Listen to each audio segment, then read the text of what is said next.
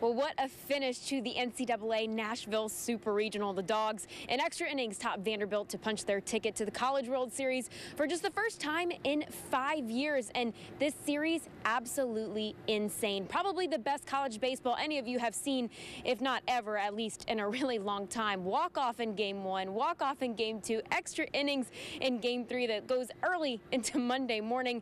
No better way to end it, especially for the Bulldogs starting out the way they did this season, losing their head coach, getting swept on the opening weekend. Well, Gary Henderson really knew what he was doing when he took over this program.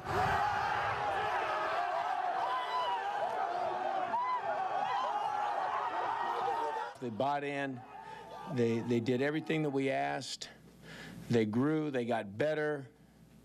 We started with humiliation, and we're sitting here tonight, and we're going to Omaha.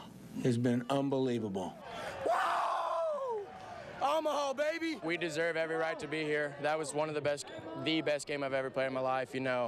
They fought their hearts out. That was the most incredible ninth inning I've ever seen both ways.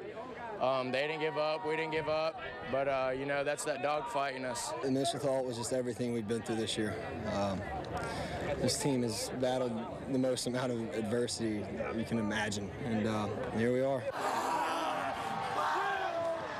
All the upperclassmen have had 3 head coaches in three years, 3 super regionals. I mean, we finally took that next step to get to Omaha. Coach Henderson was thrown into a really hard situation, and we're going to Omaha. Unbelievable.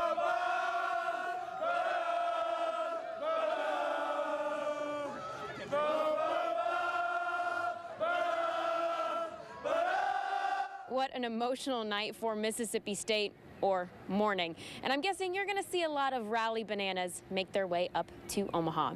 For now, signing off from Nashville, I'm Rachel Richlinski. Back to you.